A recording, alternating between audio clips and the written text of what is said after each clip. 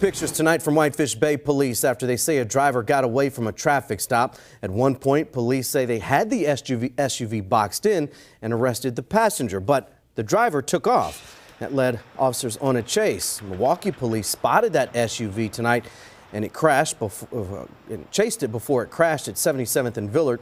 Police arrested a man at the scene. Officials have not released the names of either person arrested.